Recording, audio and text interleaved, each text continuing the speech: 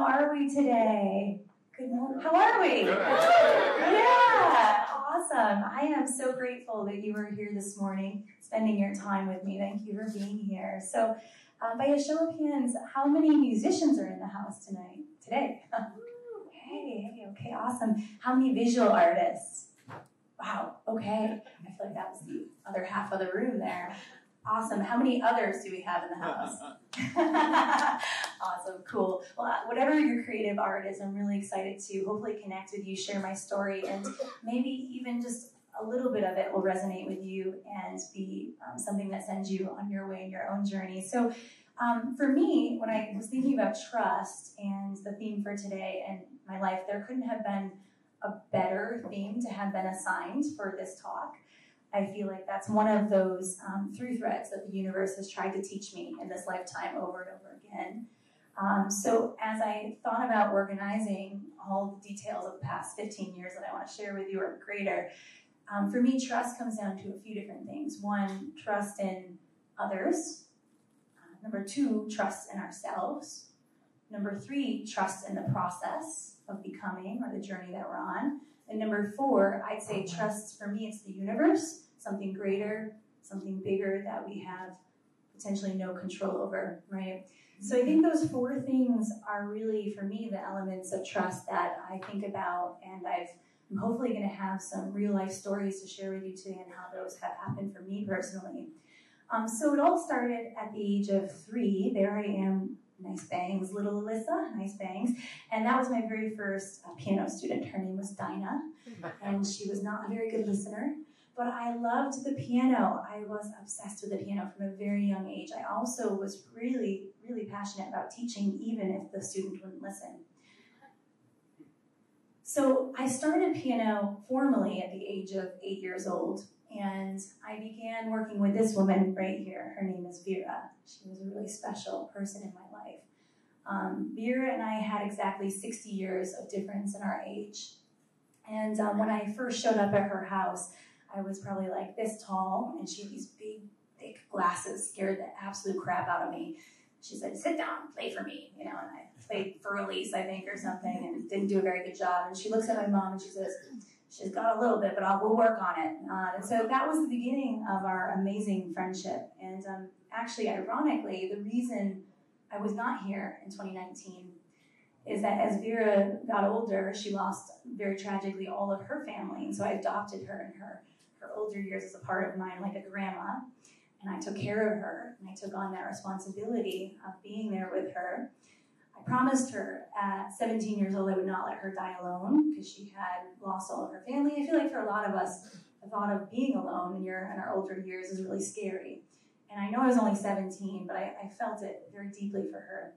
And so her health declined pretty suddenly, and it was that week, actually the morning I was supposed to speak, I was next to Vera, and she passed away. So it's a very interesting story, very beautiful, but if it wasn't for this woman, I wouldn't have developed all of that ability to play the piano and express myself and then share that joy with others through the work I do today. So a really amazing person in my life. And this is another amazing woman I have to pay some credit to. She's going to come up in this story a couple more times. So this is my grandma, everyone.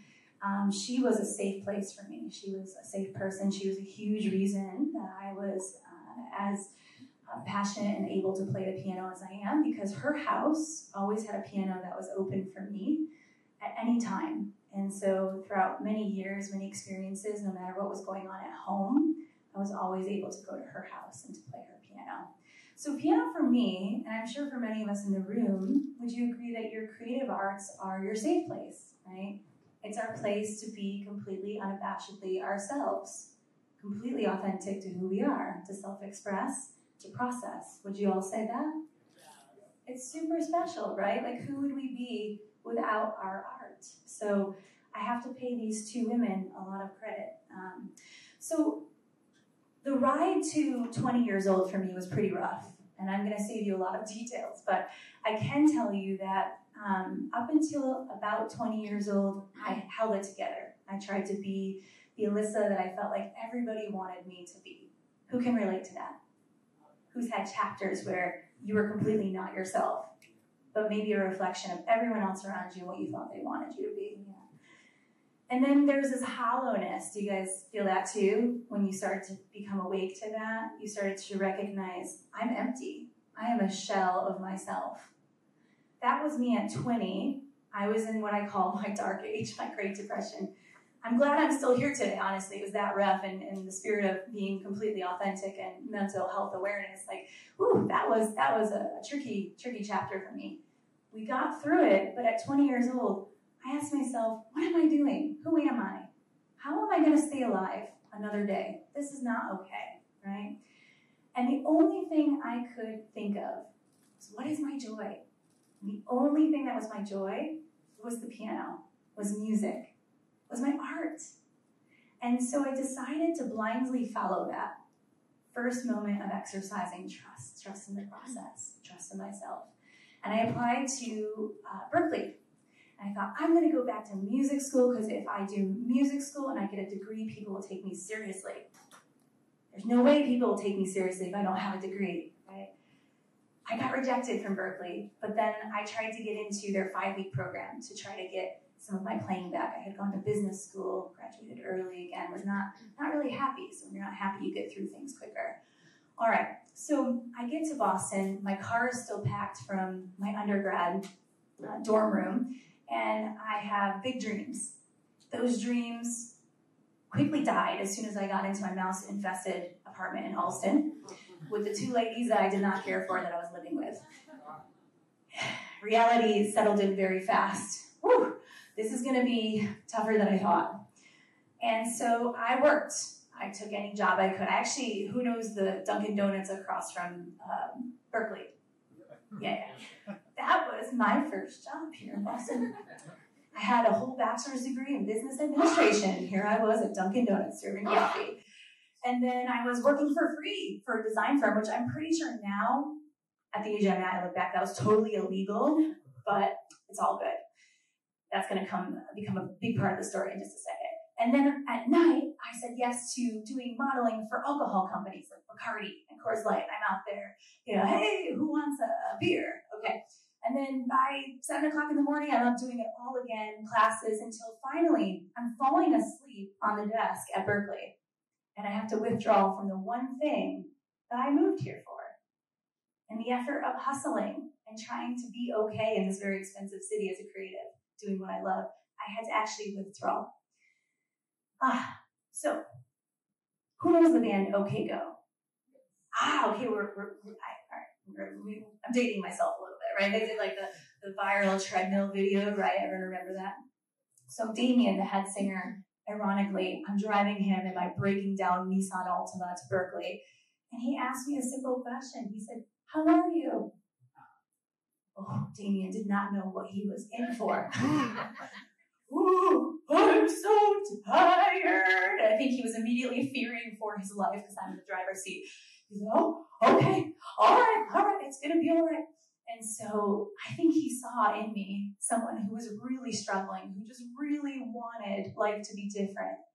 And he said, I'm going to set you up with my dear friend, the Chief Marketing Officer at Berkeley Online. She's going to have a meeting with you, and we're going to get you a real job. And so I had a meeting, and guess what? One day, 6 months later, I'm in that big girl job. That's great. I get fired.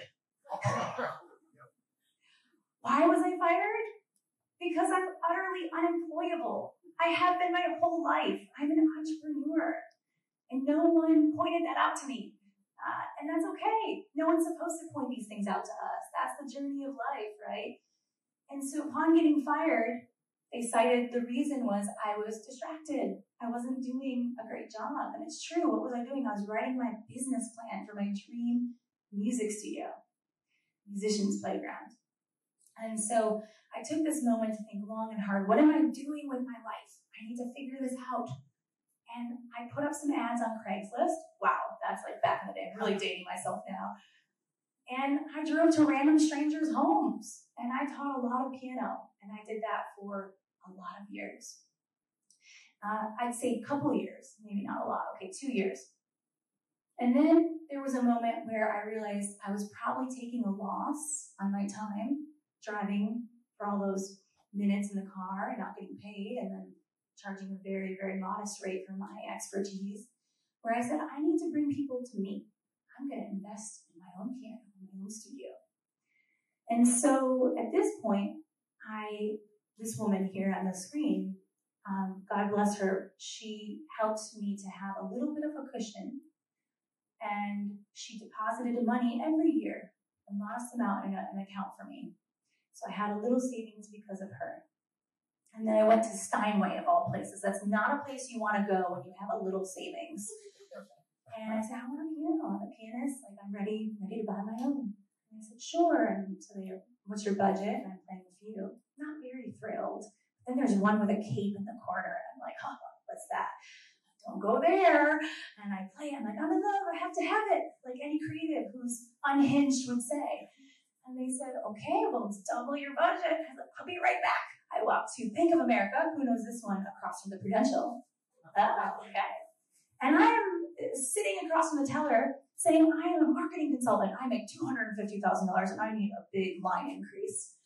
And she says, you're approved. I said, oh my God. And so I walk out and I go into Steinway and I get that piano. I call my grandma and I say, Gram, you're never going to believe it. You're going to be so proud of me. I have a new piano. I have the start of a studio. She said, how much did you spend? And I told her, what on earth? How are you going to pay it? I said, Graham, chill out. It's on a credit card. She said, what's the interest? Read the papers. Tell me, what's the interest? I said, something like 21%. Fine. That was her reaction, too. But I didn't know what interest was. And I had an undergraduate degree in business, for God's sakes. And she said, Alyssa, I'm going to mail you pre-stomped envelopes so you can send me my payments across the next 5 years, and I'm mailing you a check for the difference. She said, you're paying that credit card off. Grandma to the rescue. Everyone can give her a round of applause. So here we were, the start of my dream studio. That's me and what I would make my bedroom. So you're supposed to put luggages up there, right? And because I was so eager and passionate and trusting in the process, I wanted to make as much of my little tiny space for my teaching as possible. And I also felt a bit ashamed. I didn't want people to know that I had to live in my business. And so I concealed my life to this little tiny cubby where I had about 3 feet of clearance from my head to the ceiling every night. And then I put Christmas lights for my lighting up there. Yeah. So that was my bedroom, and I don't know how many people knew that, but I certainly knew that about 2 years later when I kept waking up with bruises on my forehead because I would forget the ceiling was so small. So I was walking through, who was the Piano Factory? Yeah, okay, and this is no dig on the Piano Factory, okay, but real stuff happened. We're going to get real here. So I was walking by a woman who was moving out of her unit. I said, it's time for me to have a real bedroom. I deserve a real bedroom. And she had a two-bedroom unit. And so I did back of the napkin math, and I said, okay, if I get a few more clients, I can afford the difference here. And I did. And what's really cool is that this door right here leads to what was supposed to be my bedroom. But what did I do? I hired somebody and gave them that as their teaching room. So what did I do instead? I lived in the walk-in closet. So you can't really see the walk-in closet from here, but it's a walk-in closet. It was big enough to fit a full-size mattress that I would put in and out every single day and night for another 2 years. And again, I pretended I didn't live there because I didn't want anyone to know that I didn't have the means to do that. But I gotta tell you guys something. Even though I'd take the mattress out and I would sleep on the kid mats, which were in the other room, I loved my life. I was genuinely happy. How does that make sense, right? These are things that people wouldn't imagine doing, or they feel like they're beneath. But I would do that every single day, and that's exactly what got me to where I am today, because I loved it. When we're living in a path that's authentic to who we are, the joy makes it all make sense. And so continuing to trust in the process and continuing to feel like I really needed my apartment, I decided to go. There's the adults as well. I wanted to make a quick mention that we had a blossoming adult community at this point as well. I decided to make a leap to a new space. This was a 3-room operation in Piano Factory now. So far the journey, 1 room, 2 rooms, 3 rooms, none of which had a real bedroom. And then I got my own apartment. So I have to tell you guys this. I toured through my very first apartment, and it was, the first one was 500 square feet. And the realtor said, yes. I said, gosh, this is so big. What do people do in this space? What are they putting in here? I was completely overwhelmed with 500 square feet of personal living space. He said, well, we do have micro studios that are like 350. It's perfect. Bring me there. And so I moved into my very first apartment in 2016. Y'all, round of applause. No more living in the closet or storage. It was great. And I have to laugh because when I moved in, I brought my mattress and a few garbage bags of clothes. So when you live in a closet, you don't really own much, right? But the Piano Factory caught on pretty quickly to this growing operation that I had here, and the fact that I was not living in what was supposed to be a live-work situation. Not to mention, probably we had about 70 clients in and out of here, and at this point, I had hired 5 teachers. So let's talk about trust for 1 second before we keep moving in the story. Who is a solopreneur in the room? Yes. It's a big order, right? It's a lot of pressure. And a lot of times we feel like, if I don't show up today, what's going to happen? So we have a choice. Do we want to keep our art to ourselves, or do we want to take a risk and trust others and hire so that they can come in and do some of the work with us? So I exercise trust on a lot of levels with others, which was very difficult for me to do because of many circumstances in my first 20 years of life. But I did it. And it was the start of me having something that was much bigger than what I could singly offer to my community. So I'm so glad that happened. And I do want to apologize publicly for those people that I employed first. I was not a very good manager, but thank you for bearing with me. So this was such a beautiful accumulation now of trust in process, trust in others, and I'm starting to get some trust in myself at this point. This was also a special time because I took to the streets of not only Boston, but ended up going around the U.S., and I was up for a challenge, a social challenge. I wanted to see if I could teach hundreds of strangers how to teach the piano, or how to play the piano, and I wanted to connect everybody's hands together to create one song. My goal in this movement was to give people the opportunity to experience playing, to understand that music is for them. Because I think there's a lot of barriers around art and people feeling its accessibility for themselves. So I wanted people to understand that if they just play one key, that could lead to so many more things, right? And so I'm just going to play a really brief snippet here. This was the very first event that I ran in Copley Square. It ended up going viral, which is super cool, and that led to me being able to do this in Colorado, 16th Street Mall, Boca Raton, Delray Beach, DC. There was a monument that we set up. That was pretty cool. If we had audio, we would hear all of these hands playing a composition that I had written. And I, after these events, would leave feeling so inspired. One, as a teacher, knowing that I could reach so many people instantaneously, but 2, knowing that a lot of these people would leave this event learning music and going about their life in a very different way. So that leads me to one other thought here. We underestimate the impact that we have as artists, yeah?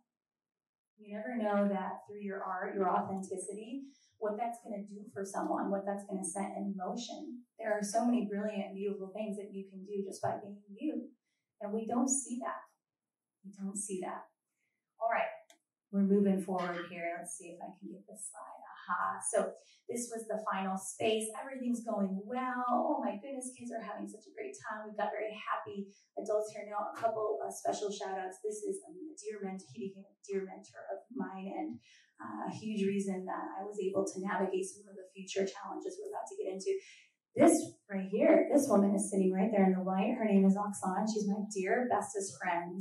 And get this, guys, I met her through my business, through doing what I love. So when we do what we love, a lot of really cool things happen. Okay, I come back from a trip to Portugal, and there is a notice under my door. Everything was hunky-dory, and they said, you're out. Your business is done. You have 30 days to shut down. Thanks, Piano Factory. So I'm freaking out, as anybody would, and I'm thinking, what am I going to do? And somehow I signed an agreement that said I'd be out by September or I'd go to jail. I'm not sure why I did that, everyone. That was not a very good trust-building moment in myself. And the time started ticking. I didn't know that to find commercial space in Boston, it takes an average of 1.5 years, and I had 9 months. All right. So a lot of things started happening. Also, her health started declining at the same time. So it was like 2018. It was rough. It was one of those moments like you just want to crawl in a corner and never come out. And so day of a lease signing comes. It's July. I'm pretty sure that we have a solution. And the guy backs out. He said, no, we're not doing the deal, which left me with another 3 months to find a space. And so we are touring aggressively. We got 200 no's. No one wants musicians in their building, come to find out. What are we going to do? Where are we going to go? I literally thought my business was about to be rendered homeless. I had no idea. And so we end up in a business in Downtown Crossing, West Street. Who knows the area of Downtown Crossing? Yeah, perfect. So we're there, and the guy that I showed you here in the bottom left is walking with me through the rubble. And I said, what do you think? Could this work, Dan? Could this work? And he said, well, let's go have a chat. So we're sitting in the Boston Commons. He said, how many clients do you have? I don't know. How much do you make? I don't know. How much do you spend? I have no idea. He said, listen, do not sign this lease. Do not sign it. Do not, whatever you do, let's take some time. Let's get the numbers down. I sign it. Again, unhinged. And a lot of trust in myself, apparently. Come to find out, I signed a lease that would require 4 times alone in rent payments more than what we were doing in the South End. Total expenses probably more like 5 or 6 times what we were facing at the other location. And I had no business plan for how we were going to generate more clients.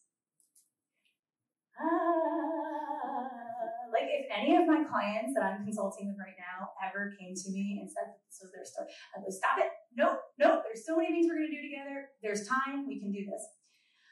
Ooh. So I had a couple weeks to raise $100,000 to manage this build out. I maxed out a bunch of credit cards and I depleted all my accounts. I had about $103 to my name back in November of 2018. And I'm not kidding you guys. So remember this woman, remember how she bailed me out with the pre-stamped envelopes? Trust in the universe. Here we go. My grandma passed throughout that time, and I had to still come up with quite a bit of money in my viewpoint, quite a bit of money for the security deposit. If we didn't come up with it, the deal would have probably gone south. And her inheritance hit the day before I owed. It was almost the exact dollar. I have chills. It's absolutely bizarre. And it's interesting to me that she continued to help me even after she passed, right? She was the reason for that very first piano, for that very first place, the beginning of it all. And she became the reason that we're where we are now. So another round of applause for Graham coming to the rescue. Isn't this amazing? Gosh, you guys. Like as I was going through these pictures yesterday, it was such a gift because we forget all the steps that we take in becoming who we are. It's possible. And we're in a beautiful space. So now we get to do really fun things that I always dreamed of. Remember when I got fired from Berkeley because I was writing my business plan? This was what I was writing about. And a decade later, it finally happened. Isn't this fun? Yes, see these smiling faces, and their lives are changing. Maybe they're not becoming professional musicians, but maybe they experience joy that puts them on a path of their own that's going to be forever different than if they hadn't otherwise come and partied and made some music with us. All right, we're moving on in the journey here. So, let's see. Next. One of my favorite things is as I was looking at the photos, this is 2016, my very first what we call happy hour. This is like a social we do for our adult musicians. musicians. And speed ahead. This was literally a couple months ago, our most recent happy hour musicians playground. Look at, this is just our adults, right? Just our adults and a fraction of our community because not everybody shows up. Isn't that cool to see the growing impact and reach that all started with a little trust? A lot of trust. Today, we get to affect over 200 music-loving members. We offer a lot of piano, voice, and guitar classes. I have a team of 17. And we get to do a lot of really cool things. So as I recap the last journey that we just went through together, and I think about trust, there's so many moments. Trust, did you guys catch trust in self was a huge one. But it's funny, I almost think that kind of, it may come last. It may come when you review the photos of 10 years of your life. And it's kind of a little bit like blindly walking forward. Trust in others. You have to. You gotta let that go. You gotta let other people step in and help. And if you get burned, you get burned. You don't trust them again. But you don't stop trusting others, right? Because your mission's much bigger than just you.